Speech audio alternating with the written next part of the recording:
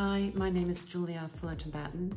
I'm a fine art photographer based in London. I often describe my work as a split second of a film. My style of photography is staged, it's quite cinematic. The art of contortion is a project I worked on in lockdown. I was always very intrigued why young women want to be contortionists. It's really extraordinary how they can flex and bend and twist their human bodies. The tradition comes mainly from China and Mongolia, but it is so popular over here in the UK that to me it made sense to shoot a project on this up-and-coming passion. So I hired special locations for this, and I had to be very careful with the way I chose the wardrobe so that we can still see their very interesting shapes. I'm very privileged and excited to be here at